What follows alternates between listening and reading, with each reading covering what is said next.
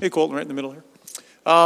So obviously your blue line is banged up, and you've got some young bodies in there. I wonder as a group if that, in some ways just everybody tightens up a little bit more, and as a group how you make sure on a night like tonight. Yeah, I think you have to make it simple for them as best you can by bringing all three forwards coming back, giving them options on breakouts, and playing as a tight five-man unit will kind of make it easier and not put too much pressure on guys that either don't have a lot of experience or like Nemo was playing his first game. I know you're new to the organization, but as you look around and you get to know some of these young D-men that you've been playing with for a few months here, but also you see the pipeline coming up, what are you seeing from the caliber defenseman that you have available to you and what the organization has? Yeah, I mean, I think you saw in preseason, and now you see with guys like Broberg and these kids, there's highly skilled, highly effective players that for how young they are, they play above their years already. So that's obviously exciting. You can never have too much depth in an organization at any position. When you see it on the blue line with some some of these young kids that look very, very calm and very mature for their age, it's exciting to see. Colton, you played a lot of years in the NHL against Crosby. Then you got to be his teammate last year. What's the appreciation level? How different was it for you once you see a guy day to day? And were you able to glean anything of what his tendencies are that could help you check him tonight? Yeah, I mean, I think when you see guys from a distance, you see them a couple times a year.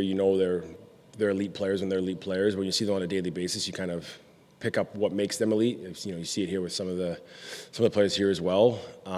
As far as picking up habits, I think those elite players, I don't think you ever really pick up habits on how to slow them down. It's kind of try to limit the best you can, but that caliber of player, like you see with the McDavids and the Crosbys and those kind of guys, you don't necessarily stop them by figuring out their tendencies because they can play the game so many different ways.